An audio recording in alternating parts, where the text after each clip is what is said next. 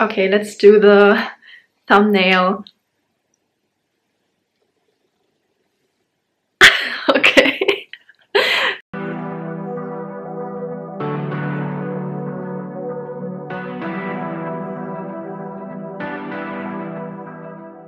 Welcome back to Typevolution. I'm really excited about this video.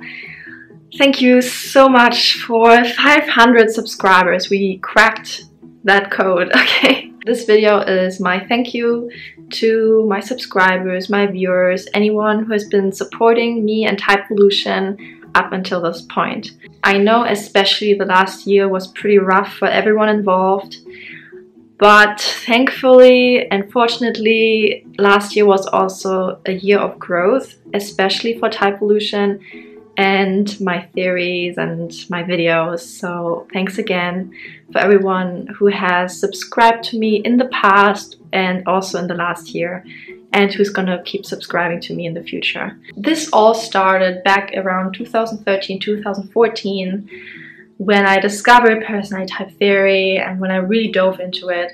So I discovered and I came to the three main points that I want to share with you now, the three main things I've learned and the three main things I want to develop further in the future as well. So number one, your Jungian type is about self-discovery, not self-development. So when it comes to the Jungian type, which I mean MBTI, Socionics, the 16 personality types, in this case, it's not about self-development, okay? I really want to emphasize this. I'm going to make more videos about that probably. Self-development is very popular at the moment. It's like a buzzword that everyone wants to develop their personality, right? Also often stemming from some kind of place of insecurity or feeling like something is wrong with me, so I should change my personality, right? But this is the problem. The problem is usually when we mistype us or others, it's because we are not embracing our personality, we're not embracing the what I call purpose role or social role that is most suited to your personality type.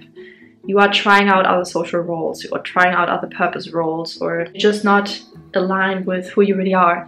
So what I've found is with some coaching clients in particular, it can be really bizarre to the point where they've been to so many people who have been typing them so many things, so many different things as well. And then at the end it's like, okay, like I have to rediscover who I really am, which is a bit odd, right? You are naturally this kind of personality type, but you've been neglecting this function or this cognitive function because, yeah, probably because of your environment, right? Because the people in your environment don't really value it, or the society you're in does not seem to really support it that well, at least at the moment. Yeah, this can be really challenging. Rediscovering who you are and embracing your personality is really important to typing yourself correctly, and also not just typing yourself correctly. This is like the first step.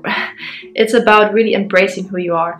Once in a while I find someone who is really embracing their personality, and I don't have to tell them that much, you know? It's like, okay, you're already embracing your functions in the way you should, like in quotation marks, you should, in the sense that you are, you know, embracing your personality type. You're not trying to be a different personality. You're not trying to improve your weaknesses to some, I don't know, insane amount, obscene, or I wanted to say obscene, right? And it's just a shame because you are neglecting the gifts that you have based on your personality type. It's about discovering who you really are. This is what I find important. So yeah, and this is not part of my videos at this moment, but maybe in the future, where I've got the TVT types, so Typevolution taxonomy. Someone else came up with that term. I took it on and I made a TVT because it sounds kind of cool, right?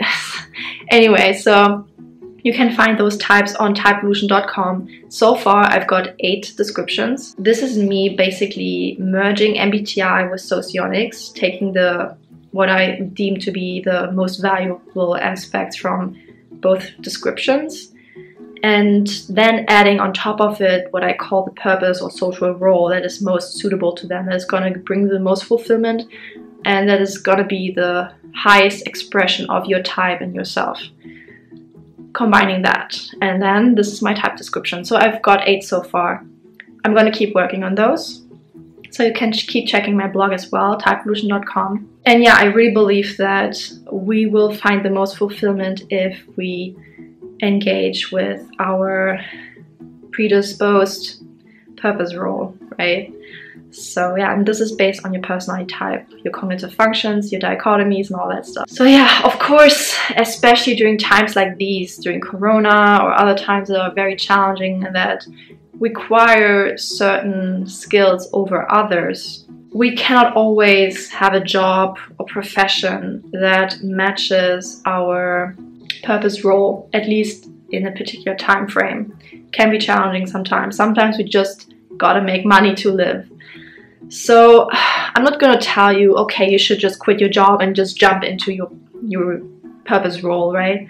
But I would advise to at least have something on the side that nurtures or fulfills that need, or that brings out your personality, that makes you embrace it.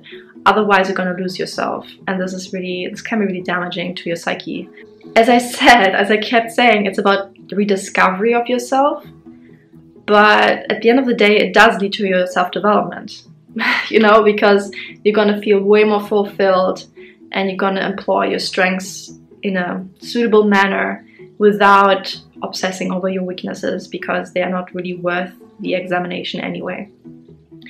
Yeah, this is a problem, especially with our education system, where it's often attempted that we are going to fit into a certain kind of mold just based on certain external parameters and not necessarily our real personalities. So just be aware of that, you know. Don't succumb to that pressure too much. As I said, it's okay to make money doing something that's not really fitting you, you know, but at the same time, ideally you find a profession that does fit your personality type and your social purpose role. But also, you know, if that's not possible, at least have a hobby or some side passion or business that does that.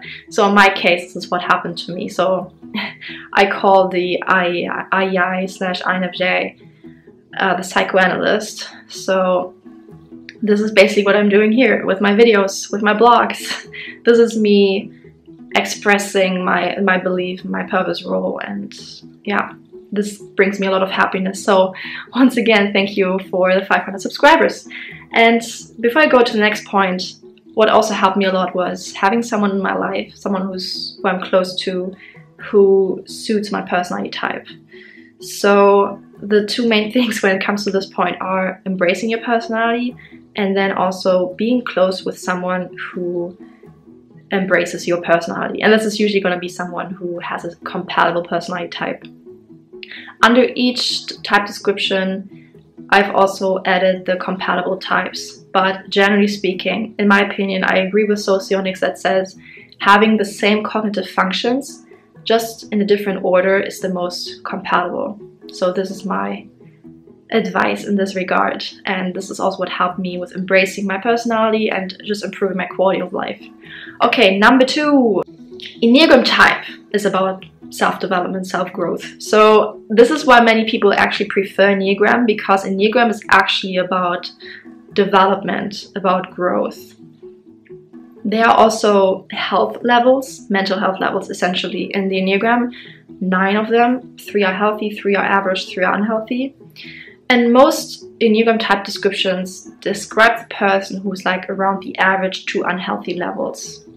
So here it really is about self-development, really, so to speak, moving up the ladder of mental health, right? In Enneagram, the interesting thing is embracing yourself too much can actually cause a lot of darkness, a lot of turmoil, a lot of imbalance. If you embrace your Enneagram type too much, if you become too self-identified with a certain, what I call ego identity, it actually causes issues. So it's actually about sort of becoming more free from it, but then embracing it later down the line. So you could maybe say it's about first, in the case of Jungian type, first embracing it and then developing it. In the case of Enneagrams, first about developing it and then embracing it later when it's at the healthier level. No one else is saying this. I feel like I'm the only one who keeps saying this. But if you fulfill your instincts in my opinion, in my observation, this is the only and the strongest and most powerful way you're gonna improve your health levels.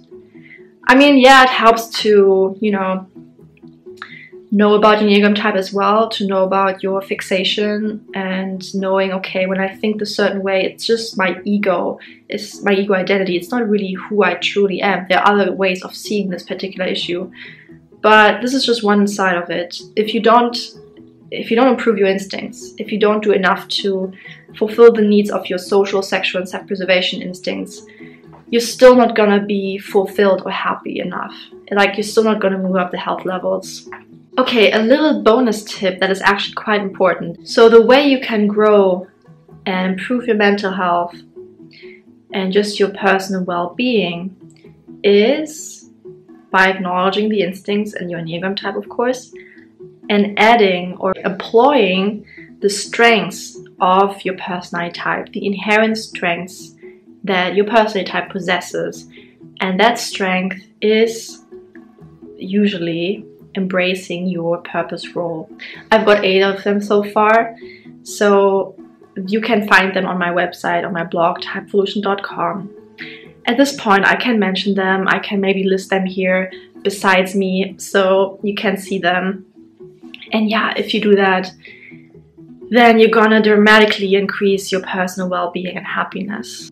I believe in my case what I did. So my purpose role based on my Jungian type is the Psychoanalyst, and my instinctual stacking is social sexual.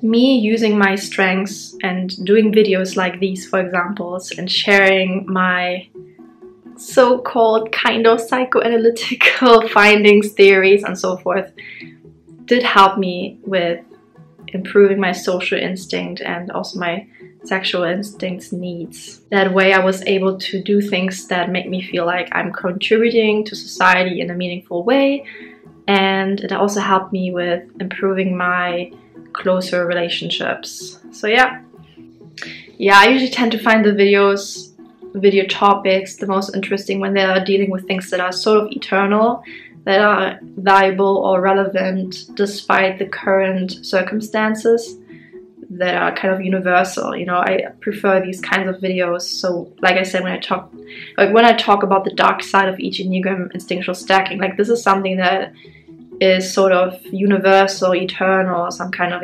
symbolism, of course, that exists no matter what is the current era or zeitgeist.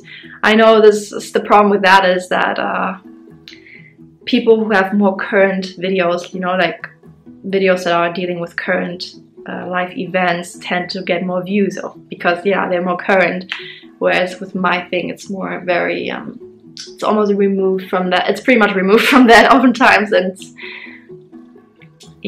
so I know I have to bring it back more to what's current or what you currently struggle with or find interesting. So now please tell me, what are your favorite videos and what kinds of videos you want to keep seeing in the future. So then I know, okay, alright, I'm gonna try to make that work, you know. And I want to say, okay, this is another thing. Someone asked me to do an Instagram account. So, I mean, I'm just asking you guys, would you be interested in that? Would you be interested in Instagram? I mean, I personally do not use Instagram. I kind of struggle with it. But if you really would like that, I will probably try. So, okay, let me know what you think about that. And a little bonus, because you've been watching the video until the very end. If you send me a message with the word flamingo, then you can get a free coaching/consulting session with me. So what that means is you can ask me questions for half an hour, or you can also, if you don't want to do that, like if you don't want to have like a text chat with me, then you can also just write me some kind of longer email and I'm gonna answer your questions in there. I'm unlikely gonna type you guys based on that. I mean, I do have a speed typing service, but I still think the speed typing is not the best way to type someone, so I would still prefer it if you actually booked a proper typing session with me. But yeah, I will still offer you this thing where it's like a consulting or coaching, you know, like you can ask me questions about personality type theory or other things in that realm. So yeah. Oh, I almost forgot. So yeah, in the future, there's probably going to be another milestone. I don't expect it to just be 500 subscribers. So at some point, if I'm at a very, very other level with it, the flamingo thing won't work anymore. So I'm just going to warn you guys. I see this also with other YouTubers who say, okay, yeah, you can do this and that. And then like time down the line, people keep asking for it and they're like, well, it's kind of expired, you know, like it was just for this particular time. So yeah, this flamingo thing is not gonna be there forever. So yeah, make use of it for as long as I make use of it, okay? Alright, that's it. Once again, thank you so much, and I hope you guys will have a wonderful year. And yeah, please keep sharing, keep engaging with the subjects and the content that I put out, and this is just going to inspire me to do even more. So thank you, have a good day, bye.